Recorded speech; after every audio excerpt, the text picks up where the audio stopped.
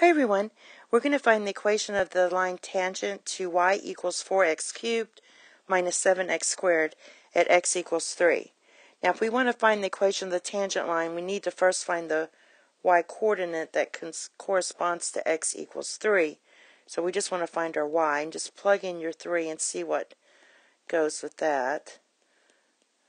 Alright, so if you put all that in, you're going to get 108 minus 63, and that's going to equal 45. So basically our point is 3, 45. Alright, now to find the derivative of the curve at x equals 3, what we're going to do is take the derivative of y with respect to x.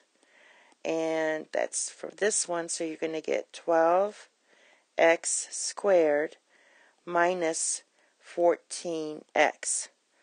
And then we have to evaluate it at x equals 3, which is dy dx, and evaluate it at x equals 3. So this equals 12 times 3 squared minus 14 times 3, which equals 66. Therefore, you want the equation of the tangent line, and I'm going to use point-slope form. Here's your x, here's your y, and this is your slope.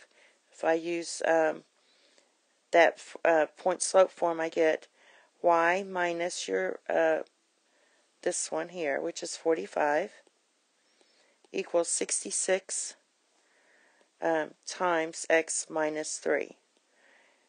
Now in the AB examination, it depends on how they have the answers, but on ours the answer was left like this, so you can just leave it like that, and we're done. Thank you. Have a nice day. Bye-bye.